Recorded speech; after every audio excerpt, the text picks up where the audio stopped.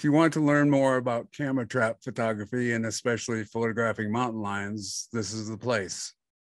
Johanna has developed expertise in both areas and will share her expertise and her wonderful mountain lion photos in today's episode. Welcome, Johanna, to season 6 of the Photographing the West podcast. Thanks a lot. You're very welcome. So what got you started in camera trap photography? I've been a lifelong hiker and lover of wildlife. My whole family grew up watching, honestly, PBS and nature specials. And when I moved to California, I took actually a ranger-led program in Anza Borrego State Park where we followed a mountain lion biologist. It's sort of a day in the life. And one of the stops that we did was to check his camera trap. And at the time, it was a little homemade handheld digital point and shoot camera that was rigged up to all kinds of wires and everything. And I had never heard of it before, didn't know anything about it. And we sat down and we started looking through these photos that had been captured 2 or 3 nights before we were there. And he had a bobcat visiting a roadkill deer that he had set out. And the bobcat visited, a skunk visited, some more deer went by, and it just to sit, there was something about sitting in the spot where all that had just happened and getting to see it, that despite all the other exciting parts of that day, that stuck with me. And I asked him, well, how do you do this? Is this some top secret technology? And he said, well, you can buy them at Cabela's, So I bought one that night. And then as fun hobbies do, it spiraled out of control. Yeah. They have a habit of doing that, don't they? Yeah. So you're a self-taught camera trap photographer, which I guess is what you prefer to call yourself. Oh, yeah. Talk about that journey from Anza Borrego forward to today. So it's been kind of a mix between the 2 parts of camera trapping to me, which are the animal tracking and observation part, and then the photography and more artistic part. And at different times, one of those will be more fun or more my main goal than the other. So since that first day, there was a long period, maybe a year and a half, where I had my one old Moultrie trail cam that used 6 D-cell batteries and had a 10-second long or 5-second trigger time, which was pretty useless. And putting that sort of randomly in the woods and in our local mountains and not knowing what I was doing at all. And, I would get the tail end of a squirrel and it was super exciting. And trail cameras became a little less expensive, so I added a few more, and I really started to focus on tracking and trying to find good locations instead of just tossing them out there, and got good at identifying mountain lion tracks.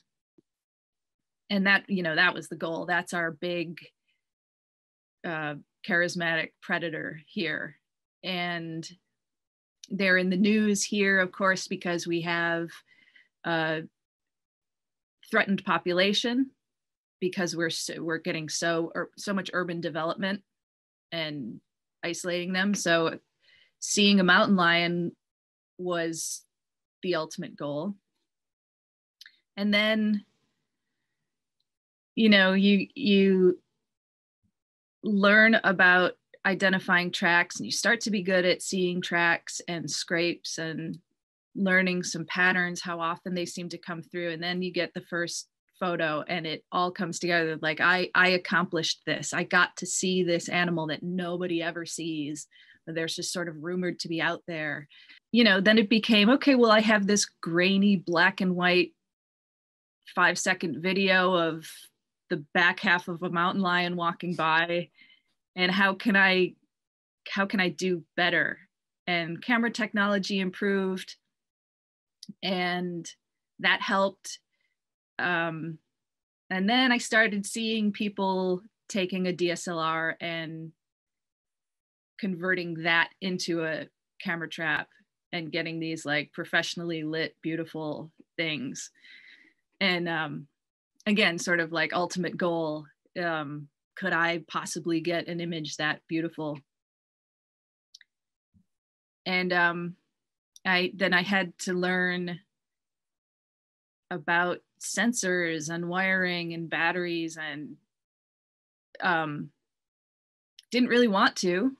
I've never been an electrical minded MacGyver-y person, but I wanted the end result so bad that I just, it's like, this is what I'm going to do. I'm going to figure it out.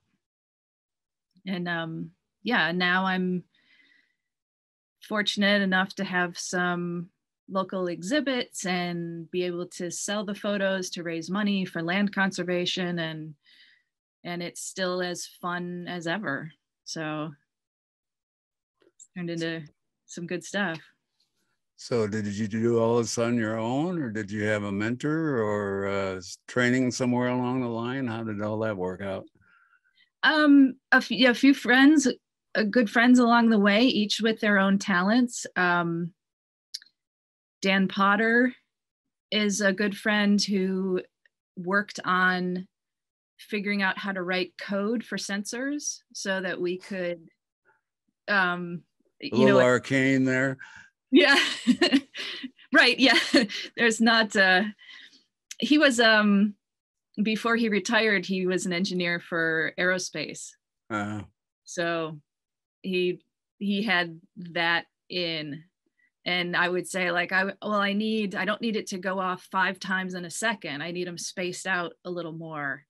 And can you do more of a delay? And can we have, more sensitivity head on instead of side to side? And fun for him to learn those things as we went along, and then fun for me to be able to make use of it. And Martijn Lenoble is just amazing tracker who, if you hike with him, it's a lot of take 2 steps and then, wait for Martijn to analyze the millimeter measurements of a mouse track and figure out where that was going. And he loves that. And Roy Dunn, again, from the photography standpoint, he was a professional photographer and then brought all of the lighting angles and lens selection and professional photography aspect to it. So yeah, it brings in so many talents from so many different angles. Yeah, sounds like you had some pretty nice friends there. Yeah. So what captured your imagination about mountain lions? I'm from upstate New York. That's where I grew up. And we didn't have animals bigger than groundhogs. Really, everything had been wiped out. And yeah, when I moved to California, it was just it was as if I went to Africa or something. Just the idea of having bobcats and mountain lions and sort of these animals just out there. I haven't been fortunate enough to travel much in the West. So I've never been to Yellowstone, really haven't been much in the Rockies. So there's just this idea of a 130-pound cat running around in one of the biggest cities in the world was just fascinating. Yeah. Yeah. That's something you would think about when you think about LA, I guess, huh? Yes. Yeah, and everything that I read about them were these rumored things. Someone would post on a hiking forum that they saw one, and there was no picture, and then people would say, no, you probably only saw a bobcat, or you know. It was like, is this real? Are they really there? And yeah, everyone was afraid of this thing that no one ever saw. Yeah. Yeah, well, they're apex predators, so that's not a position that humans like to be in. We consider ourselves the apex predator, I think, most of the time. Right. Yeah, and if you're living in a big city, that's not something you ever thought you'd have to consider in your life. Is, Yeah, right. will my dog be eaten by a mountain lion? You think, well, I'm in, Malibu. Why, how would that happen? Right. So what kind of gear are you using these days? You started out with the commercial ones, I guess, and then I think you're into the DSLRs now, or mirrorless, or what? A little bit of everything. I've got a good big fleet of cheap trail cams that are great for just scouting and sort of disposable if they get stolen or broken or whatever. Then I have about 10 DSLRs using Canon. I'm just familiar with Canon, so it works for me. About 10 of those. And then in the last about 2 years, I've started doing the Sony mirrorless video setups. And again, about 7 to 10 of those. Currently, wow. Currently 3 of them are stuck in Montana, which is kind of a bummer. It's starting to get very cold and I would like to get them back, but in the spring maybe, huh? Oh gosh, I hope not. I could use them here.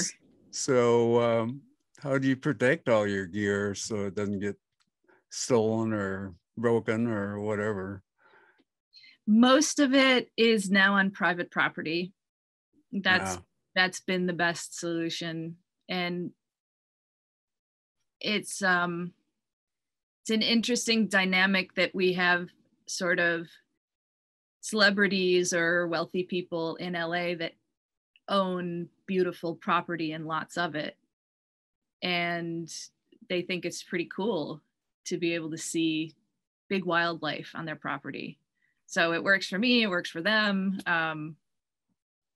And if I'm on public land, they're very remote. So the ones that I really want to have in the San Gabriel Mountains or even the Santa Monica Mountains are several miles up a trailless canyon where no one in their right mind goes. So except for me. So you, I'm assuming you use a cable or something to attach them to trees or some other immovable object? Yeah, Python locks. If I really need to secure it, it's usually a couple of lag bolts right through the case into a tree trunk. Wow. And a Python or two around the whole thing through the handle, and a padlock or two. And it's just make it as difficult and time consuming as possible. The other thing I've done lately is if I'm on a sandy canyon wash, I'll dig a hole, add some mortar mix, and basically make a big concrete anchor with a metal post in it, a signpost. So it's like, hey, if you want to carry this 40-pound block of concrete up the trail, then good for you, man. Okay. Yeah, I guess that would work. Yeah. So you're making your own setups? Yeah, mostly. The video setups are Cognisys, but the DSLRs I'm sticking with my homemade. I'm using Ralph Davis Game Watcher sensors, Okay. and of course Dan Potter's code, and lots of Pelican cases and plumbing parts and miscellaneous hardware. So for those who aren't familiar with camera trapping, explain all the hardware that goes into these setups. Yeah, so you need a sturdy weatherproof case because it's going to get weather and animals sniffing and leaning on it, and bears trying to investigate it. And you need something to mount it to once you have your camera in its nice little case with a hole for the lens. Usually, hopefully, that's a big sturdy tree, but if not, you need some kind of metal stake or post or tripod. And then with the DSLRs, I have at least 2 flashes off to the sides. So then you need tree branches or poles for those. And batteries, extra batteries. In my case, I'm actually making battery packs out of 18650 lithiums because they're rechargeable and lightweight. But again, that's home engineering. Lithium batteries is not recommended to try at home unless you're looking for a quick fire. But I'm doing it anyway. Good luck. Sounds like you've gotten quite a bit of expertise at this whole process as far as putting things together and organizing them and everything. Yeah, I kind of feel like right now I'm at a good stage where I have a handle on things and I have a good idea of how long the whole setup is going to last and how it's going to react. But I'll kind of plateau like that and then either run into a problem that I haven't had before or have an idea that I don't know yet if it's a good idea or crazy, so I'll just try it. And then there will be a whole new, like, oh no, I want to change all 10 of my camera traps to be this way now, So you've become a MacGyver after all, huh? I think so, yeah. It no one's ever if we need a battery in this house for anything, I have it. I have every kind of battery known to man. Yeah. Okay. So now that you've learned all that stuff, do you teach other people how to do it or not? There are some local people getting into it that will send me a message and say, how do I do this? And I'm happy to, go through the process with them and help them find out what's going to work. I don't do anything formal as far as classes. We're kind of a small demographic, I think, although it's growing. Yeah, seems to be. Yeah, I've been looking for classes around here in Carson City, and doesn't seem to be much available. So I guess it's kind of do it yourself, huh? Right. I've always wanted to do. You're familiar with? I'm not going to know his real name, but Camera Trap Codger. No. followed him for a long time, and gosh, I wish, Chris Wilmers, and he's in the Western Sierra, somewhere in the foothills, Sacramento or something like that. Well, not far then. Yeah.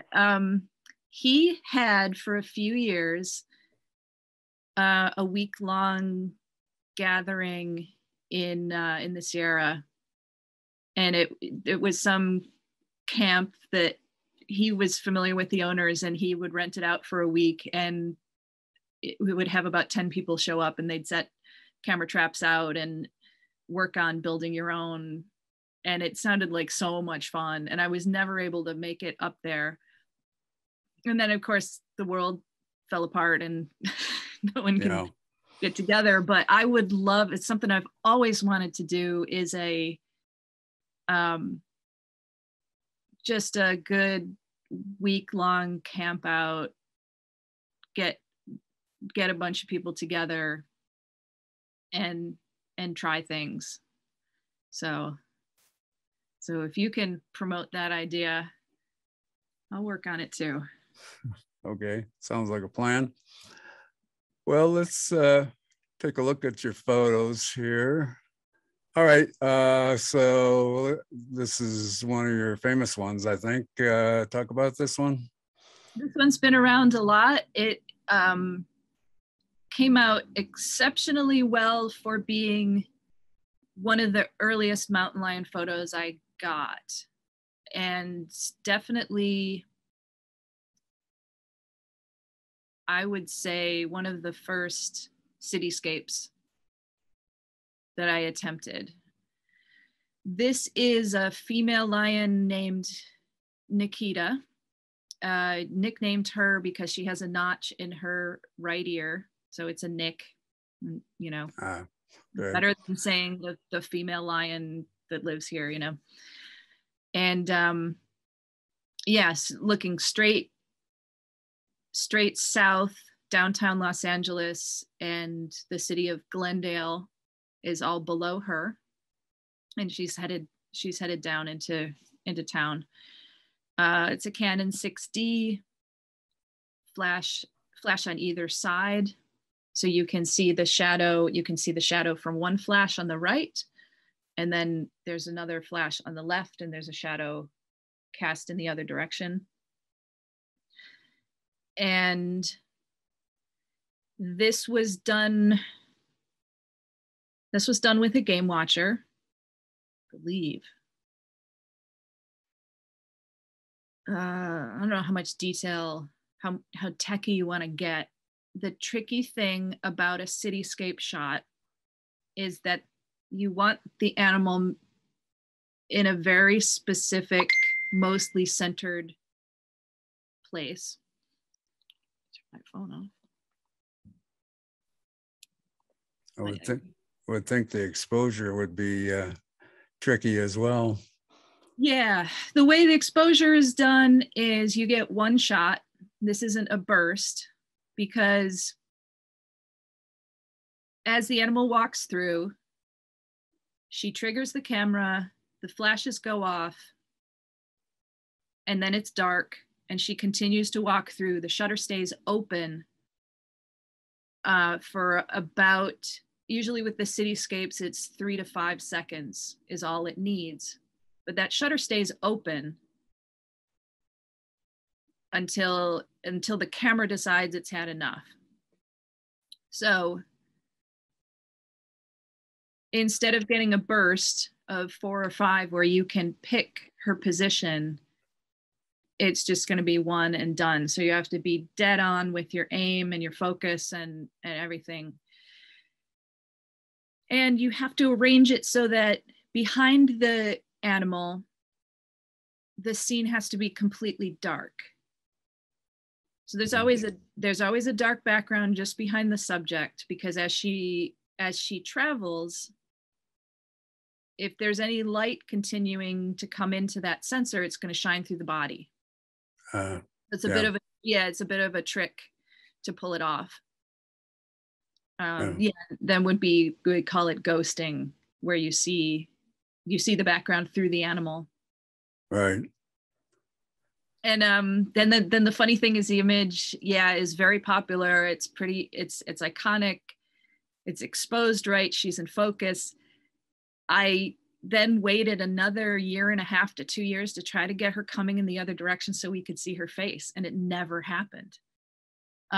She did it. She did that travel, but the camera wouldn't be working, or the time of day wouldn't be quite right, and I just never got it. So that's a regret that I have. I would love to have this scene and see her face. Right. Seems strange she didn't turn when the flash went off. She might have. But the camera didn't catch it, huh? Wouldn't know it. Yeah. Yeah. Okay. The other thing is by this point, she was very used to getting flashed by cameras, so she didn't react anymore. Okay. Yeah, there's a lot more technique involved. I'm learning in setting these up than you would think, just casually thinking about it, I guess. Yeah, it's all dependent on the scene. So it can change pretty drastically depending on what you're trying to do. And you're typically setting these up during the, sorry, I mean to do that. Typically setting them up in the daytime, so you don't really, you kind of have to anticipate what it's going to look like at night, I guess, huh? Yeah, the first one is a guess based on how other setups have worked, and then usually let it go a week or two and come back, and whatever has come by, even if it's a rat, at least I can see lighting, and then I'll adjust a little bit, and then I'm good. So some animal has to test it out for me to fine tune it at night. Yeah. Okay.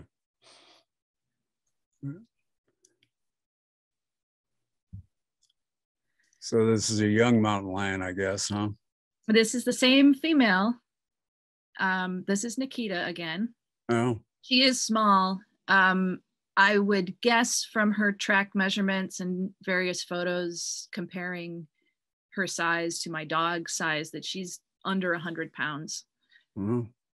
She's little. Okay. Yeah, and this one I had a little more experience. This was done with a Cognisus beam trigger, so that there is basically a light beam that's a tripwire, so that anything going around or above or below that beam won't set the camera off. So that really gives you precision, that I want the animal right here, or I don't want the camera to fire. That makes things a whole lot easier.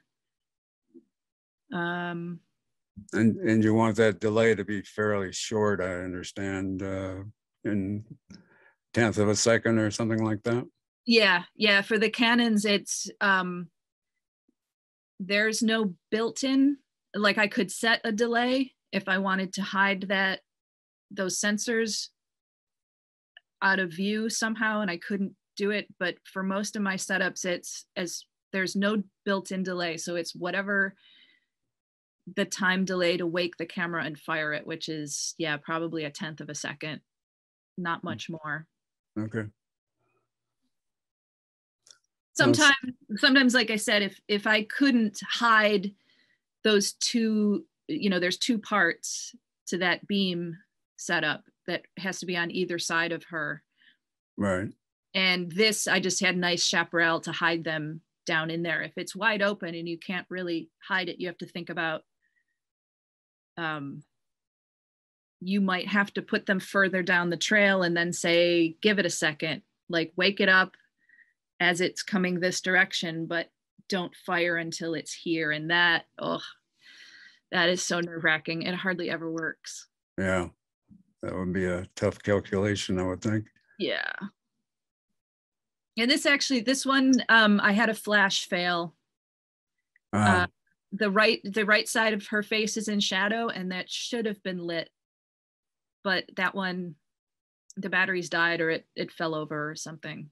So it's not perfect. It's a little moody, which is fine, and it's a cool shot, and I like it. But there's always it's always something. Yeah. That's what I gather the more I read. Yeah. Her again, a little farther up the same trail. And this one I like because her eyes are dark and clear. The trouble with an animal that's evolved to see in the dark is that they have a super highly reflective backside of their eye. So the part that reflects when someone takes a point and shoot camera where the flash is right on top of the lens and you get red eye. Right. With a mountain lion is times 1,000 because back their eye is like a mirror, and their pupils are dilated like crazy because they've been walking around in the pitch dark.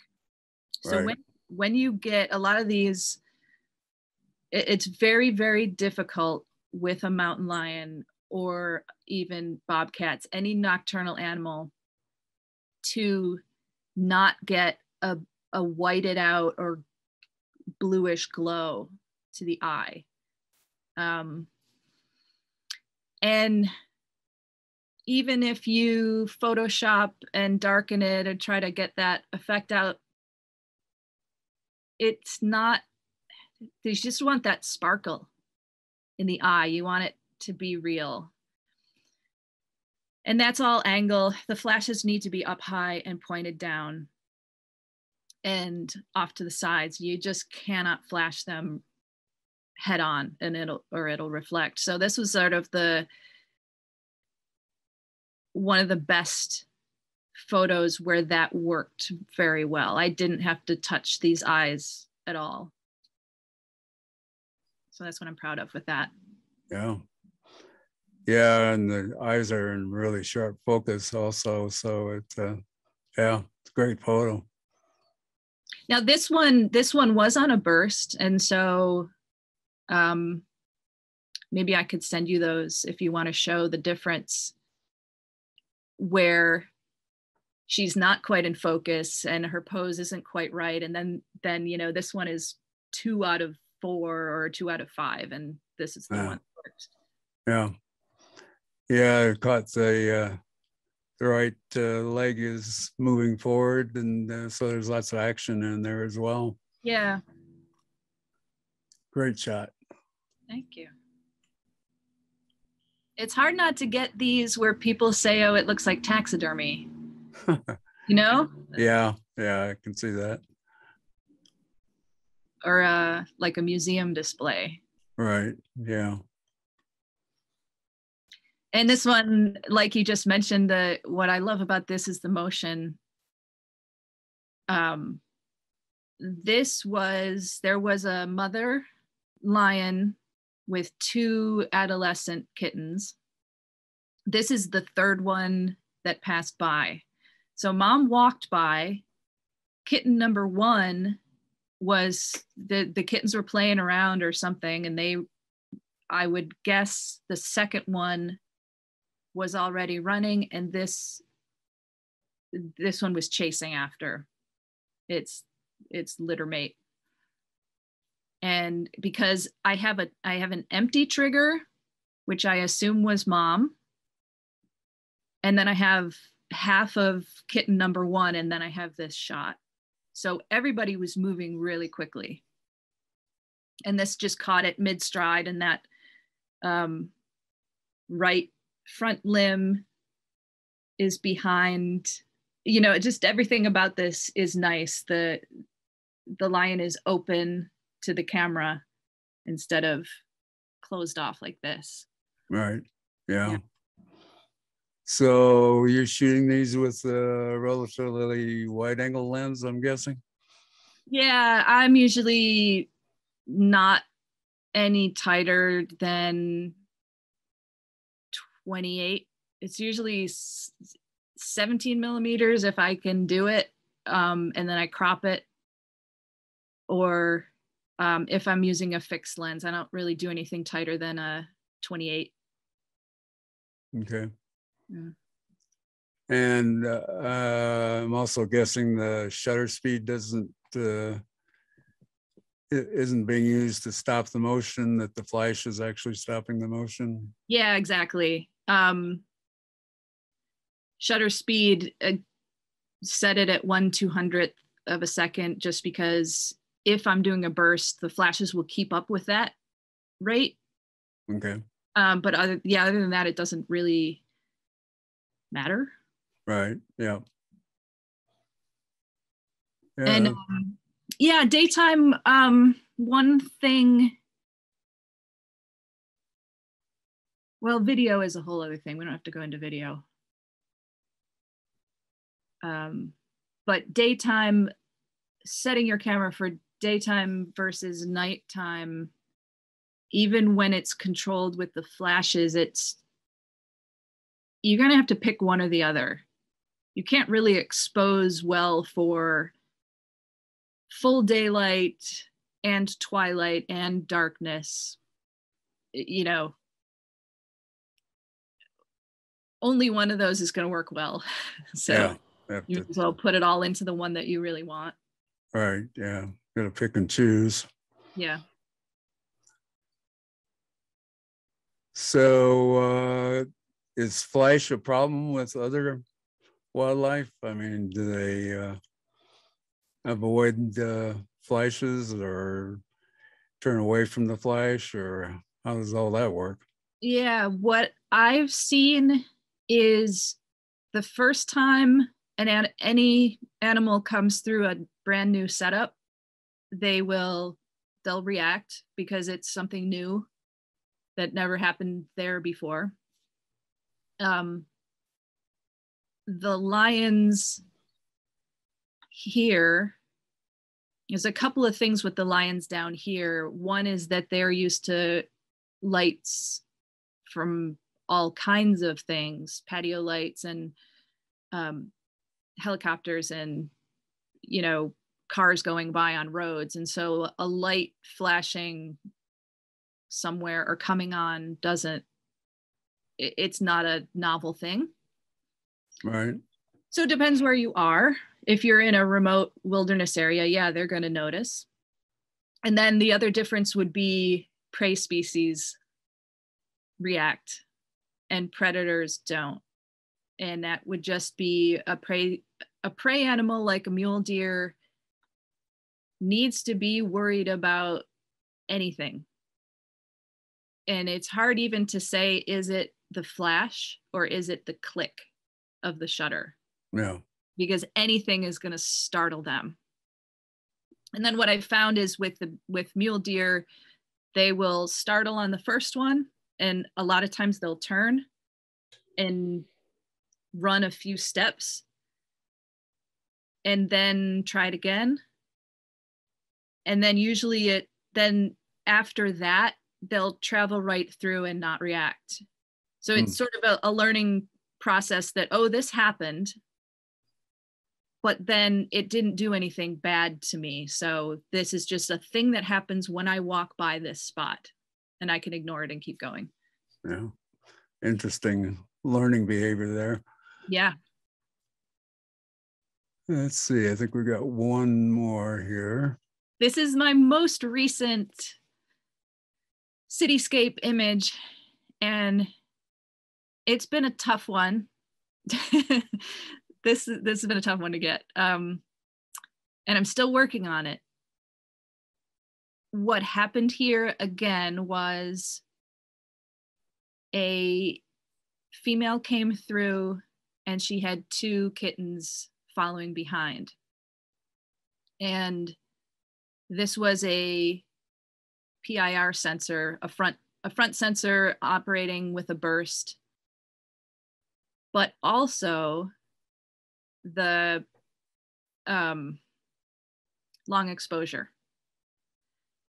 So this sensor would sense motion, take a photo, and the lens would stay open for about 2 seconds because there's so much ambient light. Mm-hmm. It didn't need to be open for a long time. All I wanted, one mountain lion, dead center. That's all I wanted. Mom was traveling too fast, so she was at the far left of the frame. Kitten number 2 had its ears were kind of back, and it just didn't look calm and nice. And luckily, this last kitten, the timing was right, that by the time it had done 2 seconds on mom, 2 seconds on the second animal, and it was ready at the right time for this one. So honestly, dumb luck here. There's no reason this should have worked, and it did. And that's, when you get a lucky accident that is a good accident, that's a win. Yeah. So this is, but this is the story behind this is down below on the left, you see a little bit of a glow in a line, and that's our 405 freeway in the Sepulveda Pass. So that is 12 lanes of traffic. And at 3 a.m., when these animals were going, there's still a line of backed up traffic on that freeway. So this is the very eastern edge of their territory, and they cannot cross that. I see. So you see they're traveling, they don't have collars, and they're young, and they've been born into this, and they're sort of learning this is the edge. You can't go any farther. And then of course down below is this massive sprawl of 14 million people. Right. Oh. And it's, as you're traveling on your commute on the 405 coming back from the airport or something, that this is happening just up the hill. It's I don't know how to describe why I like that so much. Well, it's a different interface, that's for sure, huh? Yeah. Let me stop the screen share here. How old do you think this kitten is? About 6 months. Really? Wow. We grow up fast. Yeah, and I haven't, the camera's still there, and it's been almost a year, because we've got green grass in there, and it's just now starting to rain and green up again. I haven't seen them since. So. Okay. So how often do you have, speaking of time, how often do you have to change the batteries or recharge them?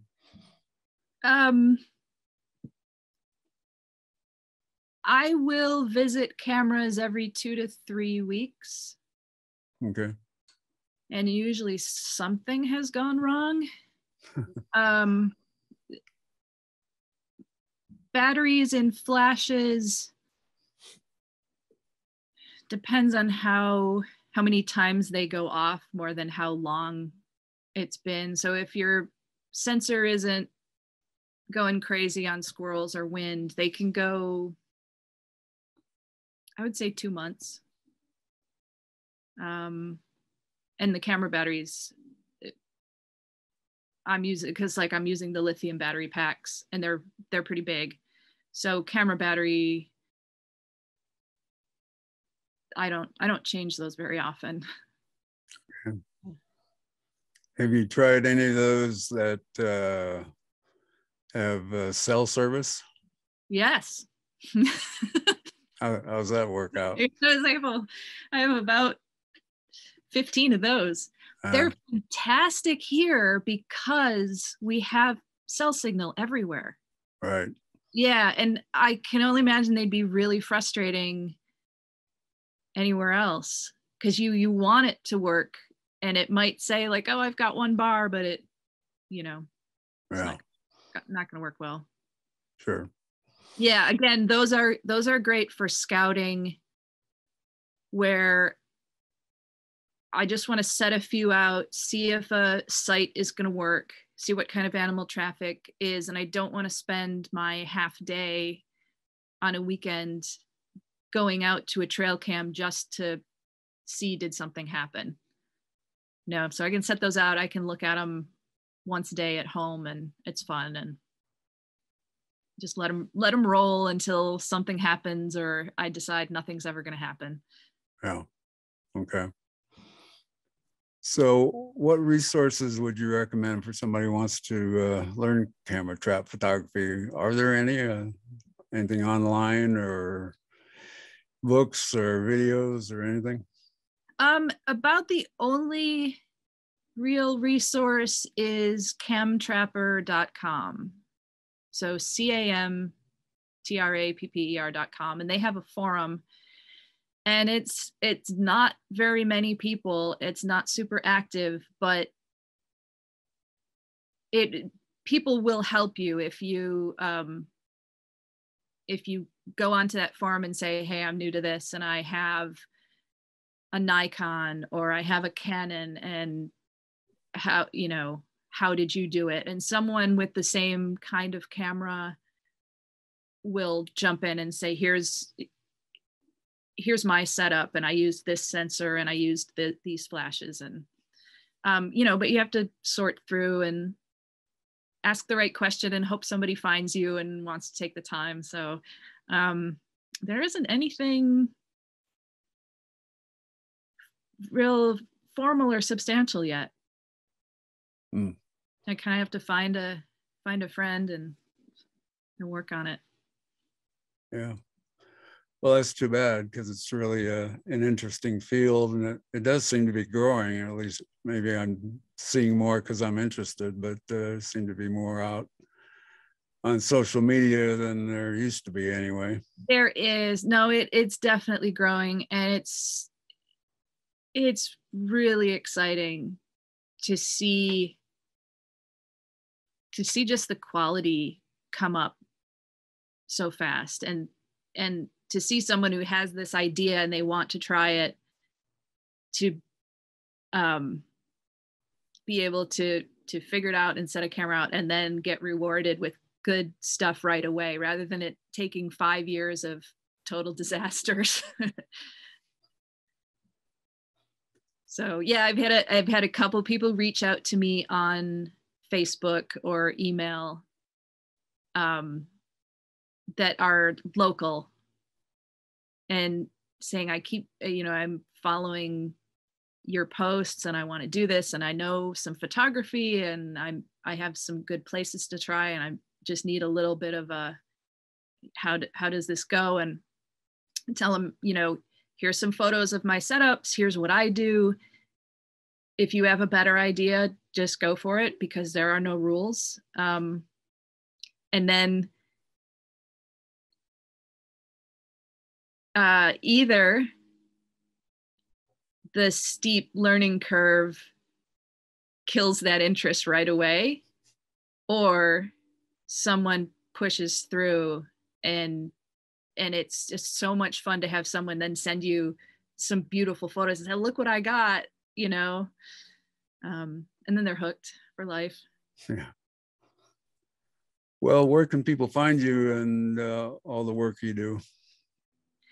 My online presence is a silly name that got started as a joke, and I am absolutely stuck with it now. So it is Cougar Magic, all one word. And Cougar Magic is on Facebook and Instagram, and I am not on Twitter. What else? Cougarmagic.com is my website that is, just a gallery page of images. Yeah. Yeah. Well, thanks for sharing all your expertise and your journey. There's been a lot of great info in here, I think. So I appreciate you taking the time. Yeah. Well, thanks for doing something like this. Again, like we were talking about, we don't have a good way to bring camera trappers together and figure out what we're doing. So this will absolutely help. Oh, good. Well, each episode of Photographing the West is published on the 15th and 30th of the month. If you enjoy these podcasts, please help support them by purchasing your camera gear or outdoor gear through my affiliate links in the show notes. I get a small commission and it doesn't cost you a penny more. Bye for now, and we'll see you back on January 30th with a new show on whale photography.